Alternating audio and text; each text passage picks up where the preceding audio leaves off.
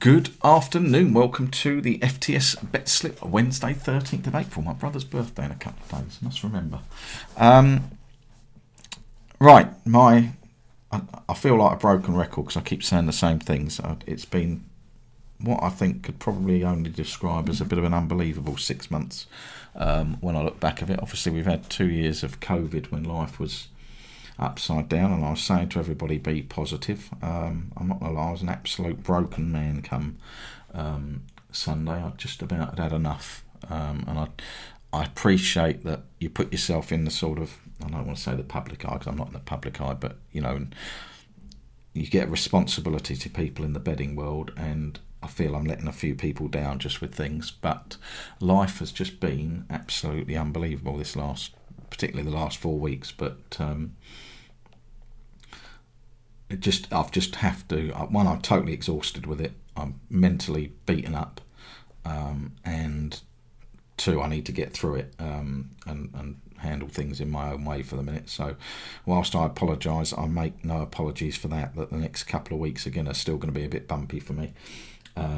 We have had Sam's brother have the heart attack when I was up in Manchester. We then had Sam's other brother have a stroke on last week. And they're both in hospital. Both actually look to be doing better, so fingers crossed. And then Sunday night, just completely out of the blue, took the dog out, and she just wasn't herself. She just was laboured, struggling to breathe, got back in, she didn't want her food, and she laid on the sofa, and she just seemed to be getting bigger and bigger, bloating out.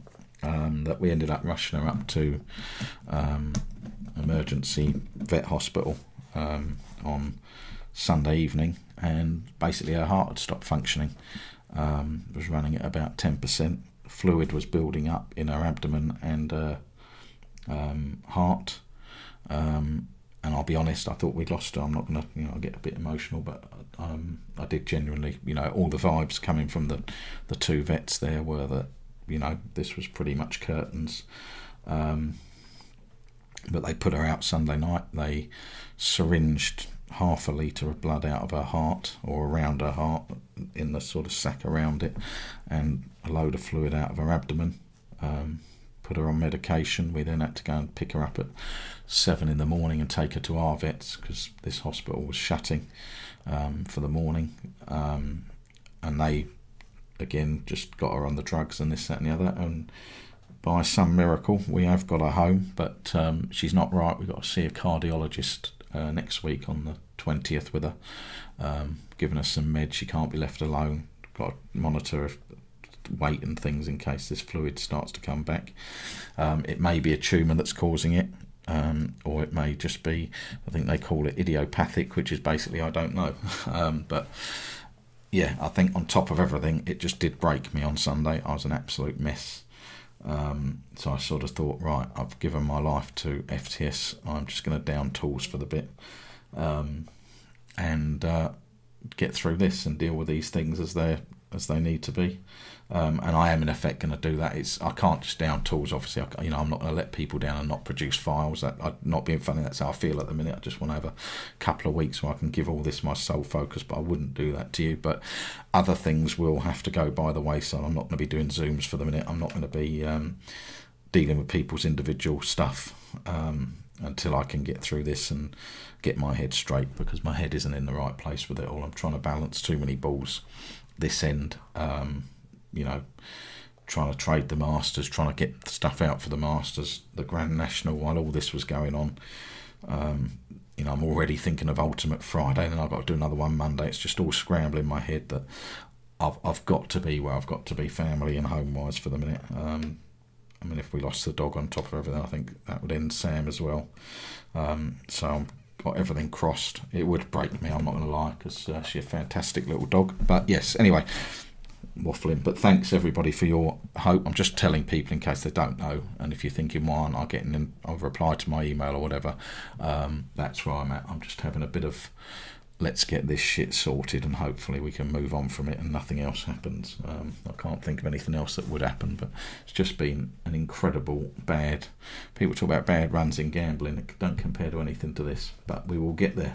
So yes, bear with me is basically what I'm saying, and thank you for all the well wishes. As I always say, you are one of the reasons why I do this is because you are predominantly a very, very good bunch, and I feel you're deserving of it. And I want to take as many people forward as I can, but I'm just going to delay it for a couple of weeks while I get myself sorted. So weekend. I can't even remember the last pod I did. Probably was Scotty on Friday, which then we did on Thursday. I genuinely, brain is absolutely gone, fried. But yes, I was very bullish about Arsenal. I don't know what happened. I don't know what's going on. The Palace result, I kind of excused it. People say I should watch them more. I don't need to watch them. The odds tell me what should have happened. You're talking about a team, Brighton, that can barely win a game, had amassed 20 points and scored 18 goals since the first week of October. It was just a terrible, terrible result for Arsenal, whatever way you look at it. And oh well, never mind, eh? Never mind. And then Spurs dismantled Gerrard Ball on Saturday evening. Got the goal early, and then rode their luck first half. I'm not going to shy from that. Villa were in control and certainly should have scored 2, maybe even more. Ings in particular was wasteful from the free kick and the one at the post, and Lloris was outstanding. And what I will say, because people say, oh yeah, if you keep that is why he's there, the keeper. He is part of the team. You pick 11 players and one of them is a goalkeeper, and that is his job. And whilst Lloris does has a clanger in him, and despite what StatsBet posted about him not being a top keeper, he is a top keeper, particularly at shot stopping. Other areas of his game, distribution and things, he's not so good at, but he's always been a good shot stopper. But ultimately, he's a player on the team, and he did his job. He is there to keep shots out, simple as that. Ings is there to put the ball in the net, and we basically saw one performing and doing his job, and the other not. And I totally agreed with the second half analysis. I just couldn't see Conte letting that flow of play continue in the second half. And it didn't, and Spurs got another and got on top and came out resounding winners. Certainly didn't expect them to win like that, but they are scoring goals at the minute. Lovely, beautiful. And I don't think top 4's done. I don't think Liverpool City was on, obviously 2-2, didn't see that. But just as people are sort of saying that's done, I don't think the top 4's done. I don't think the title's done. All those 4 teams, if we're talking about those involved, Arsenal, Tottenham will drop points, definitely, and Liverpool City will drop points. I do not, for 1 minute, everybody's saying, they'll both win all their game. I bet they don't. They will both drop points. All those 4 teams will drop points in the running. It's just how destructive those dropping points are from here on in, when they happen, who they happen against. But, Arsenal, they've got to play Chelsea. Tottenham got to play Liverpool. All these teams, I guarantee you, will drop points. Might end up looking stupid, but certainly I don't think the top 2 will win every game. And I do think that Arsenal and Tottenham, I still wouldn't call it. They will both. Tottenham have got a clanger in them. So, as I say, Villa could have been 3-4 up. They weren't, but they could have been. And it may well be that another game Spurs don't perform like that and do let goals in. Chelsea out last night. Again, I didn't see it. Something nice about seeing them go out with a glimmer of hope rather than getting stuffed, wasn't there? Sorry, I'm upsetting them again. Another one I'll lose. I didn't see apparently it was an absolute cracker. I'm only going from what Twitter sort of speak. I did see on Twitter that pass from Modric with the outside of his foot this morning. I don't think is there a better. Has there been somebody talk about best free kick? Has there been a better player there outside of their foot than Modric? He really is genuinely a super little player. What is he now? 35, 36. He's one of the best I've had the privilege to see live. I used to love just that was an excitement, getting up in the morning knowing you were going to watch him play. Brilliant. And then the Masters, good result trading wise. But an absolute bore fest for the 3rd year running. Pretty much knew the winner. 2020 we knew Johnson halfway out. Last year we knew Hideki going into the Sunday, and this year we've got Scheffler. There wasn't a moment after the Friday that I didn't think he was going to win it. Not a moment. It was a good result for me trading. I put him in the Friday preview, but you get all that tournament offers these days is a bit of excitement on the first day, a first look at a bit of sun and flowers, and that is it. I didn't watch Saturday. I watched the Spurs game, and then I can't even remember what I did. And then I had no intention of watching Sunday anyhow before Izzy's issue, and I spent Sunday night up the hospital anyway with the dog. Good final round by McIlroy, and I said in the preview that I did that's what he does. He shoots good rounds when he's out of it, and that would be how I think he may win one. I'm not sure he ever will win another one, but if he did, that would be how he does it, and the others fall away after that.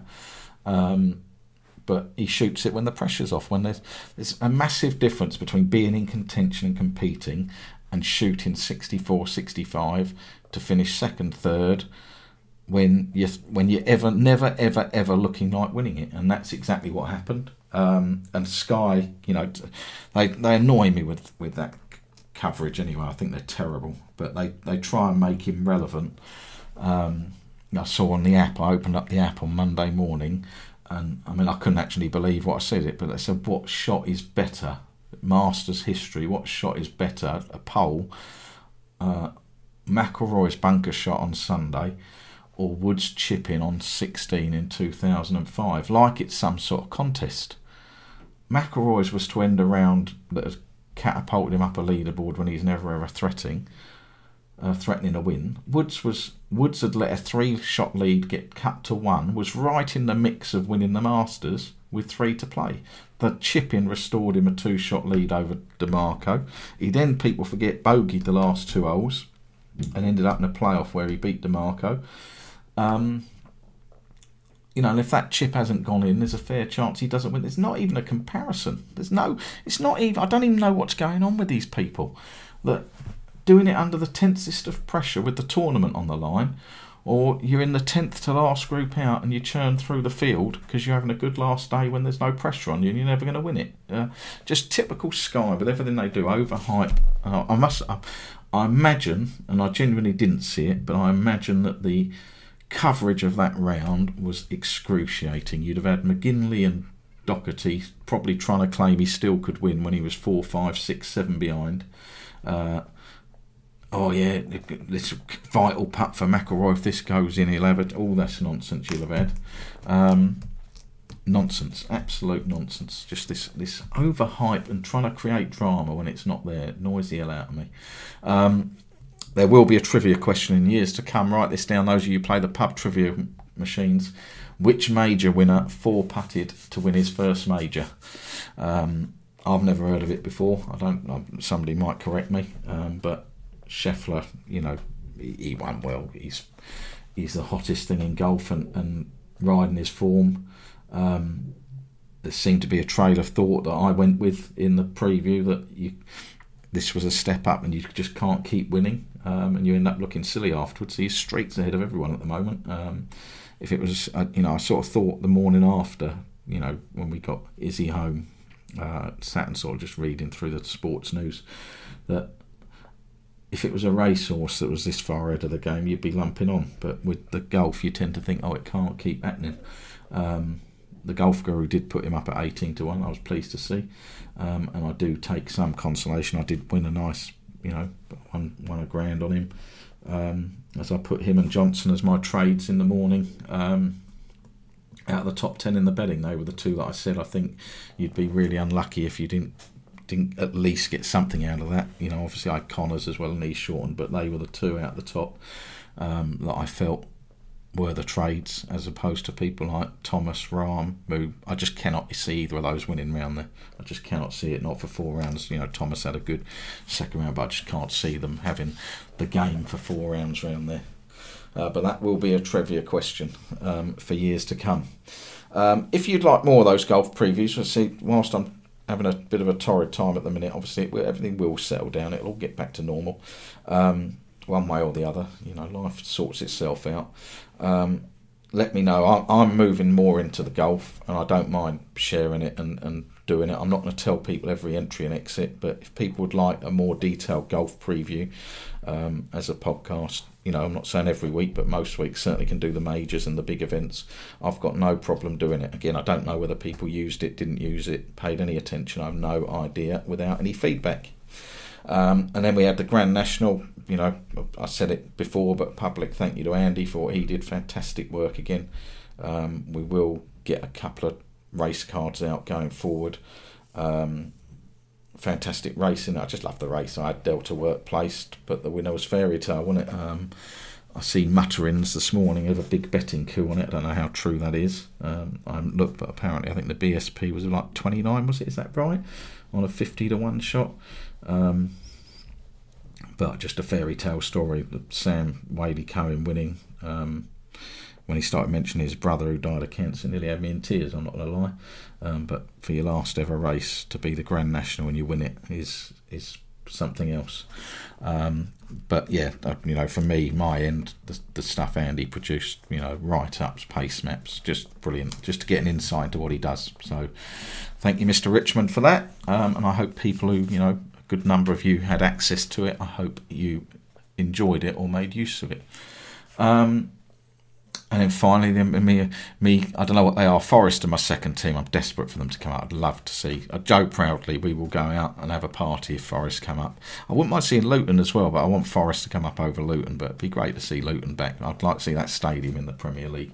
But I see Wigan, who are looking to get League One now. My new Wigan mates, my Wigan interest. See they were away to Burton last night, 0-0 draw. But Rotherham are just basically throwing promotion in the bin, aren't they? They got beat, they were 3-0 down when I last looked. I don't know whether there was any more. And I expect that will be enough to see us crowning Wigan League One champions soon and back into the Championship. But they were playing Burton, which reminded me, I've meant to talk about this a couple of times, that the Burton Albion mascot is actually an FTS member. They have two mascots, Billy and Betty Brewer.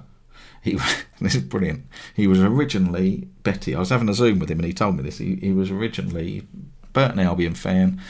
You know, the family go, I think the season ticket holders. And he was originally Betty, but the guy who got the Billy Brewer, so you got Billy Brewer, the male mascot, Betty, the female mascot, got the two of them. The guy, he was Betty. The guy who was Billy failed the DBS checks, which is like the I can't remember what it stands for, something and barring service, basically to do with are you safe to work with children. And so our FTS man got, I guess the word is promoted to Billy Brewer. I'll probably have some people call me sexist now. Why is being promoted from Betty to Billy a promotion? But I'd imagine, I might be wrong, I'd imagine that Billy was there first. So our FTS man, he was Betty. We had a DBS check failure and he got promoted into Billy. So he now walks around the pitch in his Billy Brewer costume getting called a pedo every home game. So all the away fans giving him pedo. True story. I'm not going to reveal his name on here. He is a cracking FTS member, absolute lovely guy, brilliant FTS member. But when he was relaying this to me, I was in absolute stitches. And I was disappointed to not wake up to news this morning that he'd gone and knocked the old Wigan mascot over as a bloke in a pie or something, isn't it? I think Billy should have gone and got stuck the old FTS headbutt on a fucking mascot in a pie costume. Sort yourselves out. What are they doing in Wigan? Oh, let's have a mascot. I'll dress him up as a pie. Flipping nonsense. But yeah, so there we go. We go. Burton Albion, FTS member. Been a long time FTS member as well, as I say. Absolute. You know, lovely guy, just a top FTS member. But there we go. So if you're at Burton Albion games and you see Billy Brewer, there you go. Ask him how his betting systems are going. And then we have Boris, don't we? We have Boris. I will say on the end of it, I don't know what I've told you, there is a bit of mindset on the end of this. There's one of my mindsets tacked on the end. I don't know what to say. I've said it said it hundreds of times. I told you all in 2019. I told you so. And people are making me laugh. We're standing up for democracy in Ukraine and this, that and the other, and we are watching UK democracy erode before our very eyes, whilst under this pretense and proclaiming that we live for democracy in other parts of the world. If it wasn't so disgusting, it would be laughable, but it is disgusting. You know, people are so binary now, they'll defend it whatever he does. I've said it before, the guy could go out shooting kids in the street and some people would find a way to say it's just what Boris does and trot out bollocks. Every shred of UK's political institutions is being burnt to the ground around us by this, what are a morally bankrupt cult, whatever you want to call them, and those who support it are equally culpable. They don't want to hear it, but you are equally culpable. It is disgusting, it's immoral, it's tiresome. I do live in a fear that nothing's going to change. The guy just lies perpetually, always has done all his life, been sacked in 2 jobs for lying. It's what he does, and unfortunately he gets people around him who just do the same, so everyone lies. It's just a real sad state of affairs, and I've asked, come on the pod please, anybody who wants to defend him, please, I beg you, email me in and email me in and we'll discuss the defence, because there is not 1 ounce of it that stands up to any scrutiny. And then you get, what about Blair? What, we're going back fucking 15 years. What about Starmer and his beer? It's just all I got is what about and what about it, while the standard of British politics is lying in the gutter. And I accept we haven't got an opposition. You know, that's half the problem. You know, I think there's still 1.75 to win the next election. It is staggering. You know, sub-gutter. All we can do is ensure they get massacred in the May elections and write to your MP and not accept the hogwash excuses. I wrote to mine within 1 minute of that being out last night. Call them out for what they are. And if you support it, you know, you are what you are. Nothing I say will change that. In the words of a comedian I respect, Billy Conley, anyone who listens to Boris needs professional help. Yeah, just disgusting. It's beyond disgusting when you look at what people went through. It really is. It's vile. And then just to stand and make light of it and pretend it's nothing, and let's just move on, and the use of a war as an excuse. You know, I've said I hate excuses. There's an example. Using a war and other people's misery as an excuse. It's despicable. It's not much that I've seen worse. It's just fucking horrific. It really is. And you lot who support it just stagger me. Anyway, that's enough of that. Bloke's a cardboard cutout cunt, I've told you. And he will always be one. And if anybody thinks that he's got 1 fucking ounce, and Sunak and Raab and Patel and Truss in you or the British public or doing things for the British public, you are fucking mad. Absolutely mental. Anyway, as I say, I'm going to be a bit quieter. Home is very much my priority. This period will pass, but people have to wait, I'm afraid, until it does before I have given my life 15 years to FTS. I'm just going to take a little step back for a couple of weeks and get these other matters sorted. The dog business, I really need to hopefully, fingers crossed, get through that over the next week. I've just felt exhausted. I've been absolutely knackered with it all. But everything that is essential will be posted. We've got 2 processes this weekend. The Championship are playing twice, so all that will go ahead as normal. And then hopefully the dog will be okay, Sam's brothers will be okay, Sam will go off to Malta, and I can then take things forward at that time. But pretty much for the rest of April, if I'm being sort of honest, I'm just going to be a bit quiet until everything is all done, and I make no apology for it, but thank you all in anticipation for understanding, and thank you to everybody who's sent well wishes and things. Whilst I don't respond to them all, I do read them and I appreciate it, and you know, as I say, you're a good crowd. Right, but stay on, because I've now got a little bit of mindset and mathematics for you to move you forward. And as I say, I'll do what I can over the next couple of weeks, but by May I hope to be back to normal. I know people say the season ends, but we've got loads of stuff and football all through the year, so don't panic. Arrivederci, have a lovely whatever day of the week it is, Wednesday. In the last one of these, I spoke of getting started, focusing on one thing forward, and I do firmly believe that it, particularly if you've struggled, it's really important to change the way you do things from this point onwards. And I do, again, as I said in the last one, find that sticking to one thing and starting on that really will help. Most people give up when the going gets tough, even if only trying to do one thing. So trying to do a multitude of things obviously multiplies that out and exacerbates it. But I'm convinced that the determination to avoid giving up is solely in the mind, nowhere else, and winding that forward. If you cannot then commit to one thing and do it properly, I have no idea what makes people think they could do a second, third, fourth. It is vital that we can train and learn ourselves not to give up, and one way to do that firstly is to eradicate excuses. And in all walks of life people make excuses. I'm a great believer in getting up early, so I think you get up early, get showered, get ready to go. You've got the whole day ahead of you then to be productive and work on things. I don't like to get up early and I go to bed too late. Well, if you got up earlier, you wouldn't go to bed late. It's because you're getting up at 10, 11 in the morning that you're going to bed late. You've just got your day out. But once evening comes, it's proven that people are less productive. Again, going back to a book I talked about, The Slight Edge, where you just move your getting up time, move it forward 5 minutes a day. All of a sudden you're getting up half an hour earlier at the end of the week. Do that for the second week. You've got an hour at the start of the day.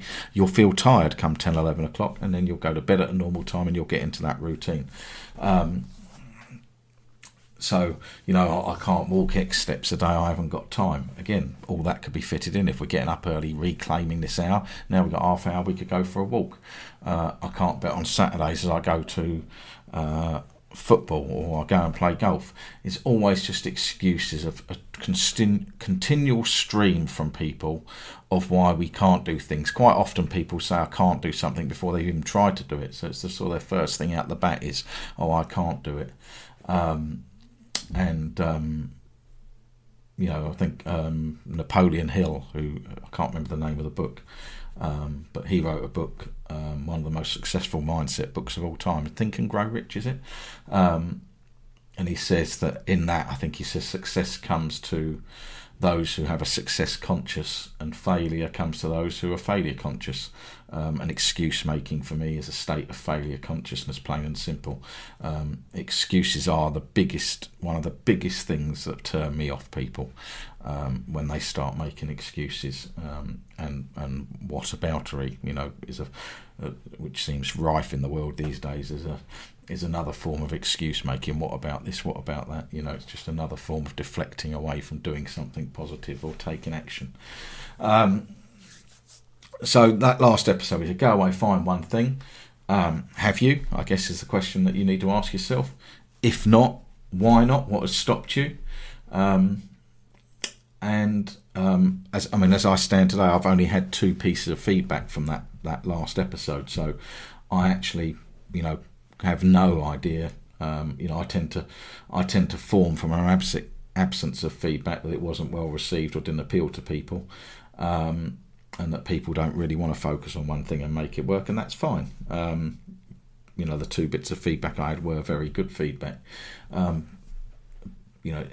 We asked for feedback to help us build things forward for you guys. I can't say it anymore, and if you don't tell us, then I just write, well, you don't want our help, that's fine, and that is absolutely fine. It's not, it gives me an area where I can put my time, and if it's not in that department, I can put it into my own stuff, and that's absolutely fine. It's not a criticism of you guys, it's just if we get feedback, then we can do stuff with it, and I don't need to spend hours putting stuff like this together. I can focus on my own stuff. But if you have found one thing, we now need to set a plan in that market you're operating, what you're going to do in that market, what is it you're doing, how are you going to do it, and that's the sort of stage where we should be at. That was what we talked about in the last episode. What we want to do now is obviously we're going to forward test that, and I mentioned a 30-day period, and we see if it tweaks it. But while we're doing that, we want to develop our confidence in what we're doing in that chosen activity. And to make a success of this, we are not going to stop until we turn it into the desired outcome we want. And that was exactly the process I went through. It will be hard work. You need to promise to yourself, not to me, not to mates in a chat room, not to people on WhatsApp. Promise to yourself more than anything that you're going to succeed. I will tell you now that if you talk and mix with negative people who've got this I'm better than you sort of attitude over you and like to feel superior, I honestly urge you to ditch them, because you need to remove that out of your life. And I couldn't care who it is. It can be your best mate, whatever. You just need to get every single negative incantation or step back that you get, it will affect you. And it is impossible in life to be both positive and negative. It does not work. You need to focus on positivity in what you're doing. And you know, I say it many times, what really does that person add to your life? So in our one method, then we are hopefully have identified, or looking to identify, what we need to execute in our method. And I'm not going to do this for you.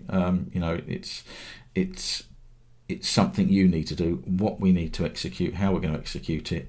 And I think in betting we seem to think that knowledge is power. I'm a great one for doing, not just accumulating knowledge. And you know, we provide data, and I think some people just think that the more data they collect and look at, it will be the answer. I saw a thing a while back, what size is your database? Mine's 250,000 rows, as if it was a pissing contest. I could probably achieve more with a database of 100 games than a lot of people can with a database of 20,000 games. And we tend to think that this knowledge is power, and that by collecting this and following this the road, we'll become great at it. I'll tell you what you'll become great at. You'll probably become great at Excel, but you'll almost certainly, in a lot of cases, end up with paralysis by analysis. And I'll stress here, I didn't use Excel in any form at all. In any form. I checked back to see when I started it and when I took out my subscription. I didn't even have it on my computer until 2014. I did 7 years of this profitably, very profitably, 6-figure profitably, annually, using pen and paper. I used to get up, those of you who've been with me a long time, I used to get up at 4 a.m. on a Friday and use pen and paper to compile odds for 39 games over the weekend in the big leagues. And I think, you know, it's one of them where a little knowledge is dangerous, and just collecting data and crap doesn't mean anything. The data doesn't make you rich. It should simply help influence what you do and the way forward. You know, it's how you handle yourself is what is going to make you a success of all this, and I firmly believe that. So, what data am I using? That is absolutely key. Why am I using it? How am I using it? And how accurate is it? And we've been through a sort of trying time, I'd like to say, on FTS. Big thanks to Alistair. Going back over 4 years of football, collecting all the data and checking its accuracy, because we found we had some flaws in our previous source. So we've gone back and basically rebuilt everything, because that is really key, that it's accurate. But ultimately, let's not clutter the brain with stuff we don't need. You know, standing there going, I've got these great Excel processing, I've got 100,000, 4,000 million sheets. I've got tons of Excel sheets. There's not a person probably in football trading who's got more Excel sheets than me. The facts are, a lot of them I don't even use. And it is just collecting, but I've got the ability just to leave them filed to one side and not, oh, I wonder what that's doing, or I'll have a look at that, because that's when your mind starts to wander. I focus on what I'm doing, and I've really streamlined what I do, even over the last couple of years, to what makes profit, what's fairly easy for me to run, what do I want to do, what fits in with me, all those sort of things. So let's not clutter our brain with stuff we don't need. Let's get into one method fully. So if we are going to focus, for example, on 1.5 market, we don't need the 3.5 goal data. We don't need the 4.5 goal data. We can get that another time. We don't need it. And then once we've got to this stage, so what data, how we're going to do what we're going to do, obviously we want to talk about how we build this trust in what we do. And probably the most asked question I have had since these podcasts started, other than real basic stuff, how can I make $1 million or whatever, is how do we know when we start something? How do we have the faith for it to continue? And I think once you go right around building something in the right way, then in effect, all we do is turn it into numbers, and then we can use maths to see if we have an edge to start off with. We can work out if that edge is lucky or mapped out through tools that are available. And we could see when we have a blip in that method that is the arse falling out of it, and that's when our brain gets twitchy, oh dear, dear, dear, or the fact that the maths at that period in time are not playing ball. And the one thing I've learned, and I've even learnt it this year, one of mine has had a horrendous run, one of my fixed 1.5s, is that anything can happen. But even in that time, if somebody had asked me, I'd have said, no, that cannot happen, but it has. But already starting to see it turn back the other way. But the more you go through these processes, you learn things, and you learn all the time. And to think that you know it all is wrong. We're constantly in a period of learning and looking at things. But if we can turn it back into maths and numbers, that's where the faith comes from. It doesn't come from any sort of, I know, or I get up in the morning and think there's a divine right to win. It's the fact of turning things into numbers, understanding those numbers a bit. So if we took simply a toss of a coin, heads and tails, and I stood in front of you and I tossed 50 heads on the trot, we'd probably get a couple of different views. One would think maybe the coin is rigged. One maybe think that I'm cheating. One may be thinking that the world is absolutely stacked against them, and the correct people would think, well, that can't possibly continue. It might continue for another 50, it might continue for another 100, but if you keep tossing that coin, it cannot possibly continue, because a 50-50 outcome will eventually, over thousands and thousands of spins has been proven, will eventually map itself out to pretty much a 50-50 outcome in results. Maybe not exactly, but it will not be far off from that. So that would be a hypothetical example, and if moving that into a hypothetical football example, if I was backing over 1.5 goals, and I am literally making this up, I haven't got anything in front of me, so if I get my maths wrong, I'm sure somebody will correct me. But if I had a hypothetical 1.5 system and I'm backing over 1.5 goals, an average 5-minute pre-kickoff price of let's say 1.35, pretty much a standardish type of price for over 1.5. And I've gone back and I've got a strike rate of 1.35 is about 74-75%. So the market's telling us we've got a 74% chance of winning over 1.5 goals at that price. I have a strike rate on my system of 83%. So I'm thinking, okay, that's pretty good. I'm running at 83% on something the market's only saying 74%. So that's a nice edge. I'm doing well. But then I might have, 50 bets over a month and only 20 winners. So I've had 30 losers, 20 winners. So now all of a sudden I'm only running at a strike rate of 40% against a market that says 74%. I can quite easily conclude, once I know these numbers, I can quite easily conclude that the 40% has to correct itself. It cannot possibly continue for a market that you're backing, that a market price is 74%, that it can continue to run at 40%. It is impossible. If it did continue to run at 40%, the odds of 1.35 would never ever be there. The odds would rise over time, and it would be fairly quickly, if this was happening, to reflect the new market strike rate, if you like. So I know that cannot continue to run at 40%, but unfortunately people only see it as, I've had 50 bets, I've only had 20 winners, this is a load of shit, and give up.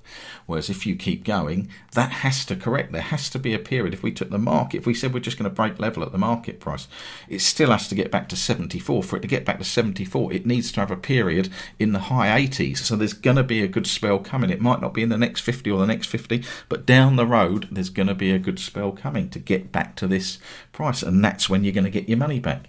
But because we walk away when we're losing, because we don't understand the numbers and we just look at it, oh, I've only had 20 winners, oh, that's a load of shit, then we walk away. And I think over my time of dealing with people, that's been the hardest thing to set people up for and try and explain to people and take them on that journey. And I kind of sort of said, now, no, I'm going to do it this way, and you're either going to ride it out or you're going to give up. And if you give up, then that's fine, and off you go and leave me alone. But there'll be 5 or 6 people who say, no, I understand what's going on now, and I'm going to dig in and do it. And that's, you know, and all that then comes back to, if we know that's going to go, if we've set ourselves up to be bomb-proof, we know these runs cannot continue forever because it's maths. It's not an opinion, it is mathematics. It cannot happen. The odds would have to move. If things weren't happening, the odds would have to move to reflect it. Then I can actually comfortably conclude, using those maths, that actually this is just a spell out of kilter. It is just a spell, and it isn't that my edge has gone. Even if my edge had gone back to level with the market, it's still going to have a period where it comes back, and there will be a good run. But as I say, unfortunately, most have given up at that stage because they haven't done that work in event and pre-events, and never get lost money back. And that kind of is the cycle that people go on, because they just dive in, have 10 or 15 losing bets. Harvard study I looked at years ago, I'm going back 2012, I think it was, when I first talked about this, showed that people can't tolerate, doesn't matter the event, 8 losers. 8 losers is kind of a losing streak you'd expect with, if you were betting at even money, that could kind of be the expected longest losing run you have. And once you get beyond that, people don't want to know. And it didn't matter whether it was blackjack, spins of a roulette wheel, poker hands, it didn't matter. 8 was people's tolerance level, really, before saying, I give up and I'll move on. And obviously in betting you space it out, because you'll have a few losers win, a few losers winner. When you're on a bad run, you don't just have continual 20 losers, but you could drop down. If once you put it into strike rates, what you're running at and how it is, then you can logically form opinions and logically look at it and logically tweak things to see where am I. And that's again where people go, oh, I've had 4 losers on a Thursday, so they don't bet on Thursdays anymore. There's no logic to that. It's just absolute, you know, it's another excuse. Oh, I'll take that one out because Thursdays are bad. So, you know, once we start to learn the maths behind the odds, and I do think everybody should try and learn the maths behind the odds a little bit. So for decimal odds on Betfair, it is literally 100 divided by the odds gives you your percentages. So 100 divided by 2.0 means the market makes it having a 50% chance, and you can go from there. 100 divided by 10 means a 10.0, it makes it a 10% chance. So then you actually have an idea of what's expected and then your performance against that.